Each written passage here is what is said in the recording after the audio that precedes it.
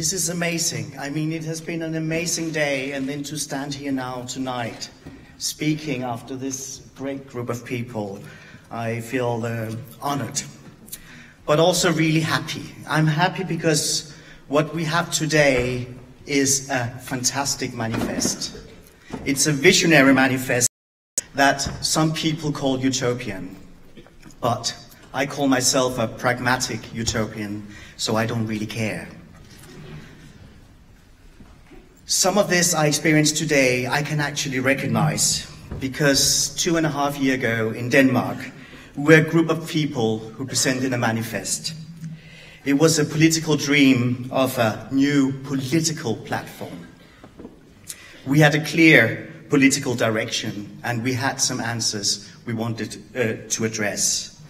Especially, we wanted to address 3 central crises that we felt in Denmark, but that we also feel in Europe and globally. First of all, it's the empathy crisis.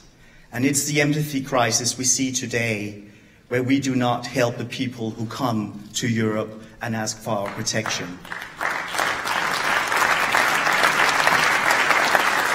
It's also the empathy crisis we see when European countries are closing its border and leaving it for other countries to solve the problems. The second crisis that we need to address and that we put forward was, of course, the climate crisis. Because without addressing this, none of this actually has any need to be addressed. We need to address the climate crisis every day, every minute, and all over the world.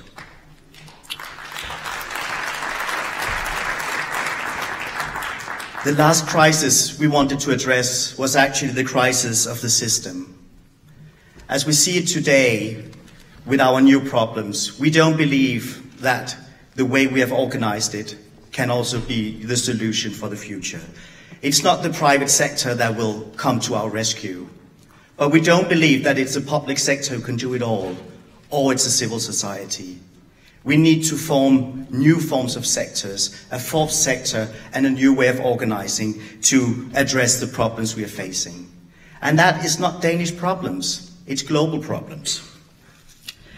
But like today, 2.5 years ago, we presented a manifest and we presented an invitation for people to come forward and help us write a political program. And that is not easy to do in Denmark. We have a big decline, a dramatic decline in members of political parties in Denmark. But 700 people came forward. 700 people came forward in 4 months and actually co-created what I would call a fantastic political program. And today, 2.5 years later, we have 9 seats in parliament. We still have a long way to go to actually change politics in Denmark, but we have a voice.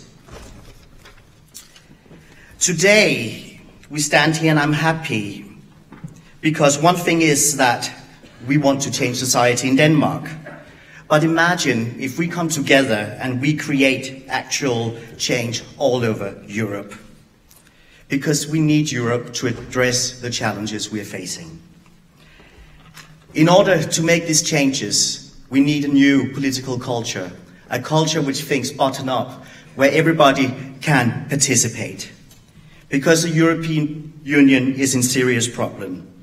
And rather than seeing European cooperation as a threat to our welfare system or national identity, we should actually create a new solution which can make us better, much better, and that together. Cooperation is not a threat to our distinct national communities. At this stage, it's actually the lack of collaboration to address shared challenges that is the real threat. But, of course, we need it to be easy for everybody to participate in these changes. The European... Sorry, mixing up my papers.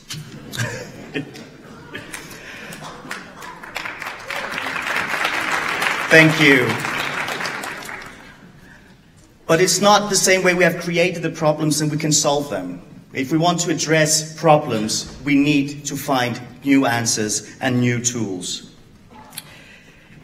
This is why that we need transparency in the European Union.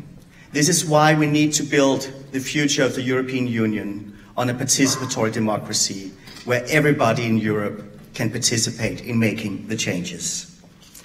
And I believe that we can make a change here today, because all it takes is actually for people to come together and wanting change. That is what we need for it to start. We might be utopian, but pragmatic utopian, and we are together here tonight. So thank you.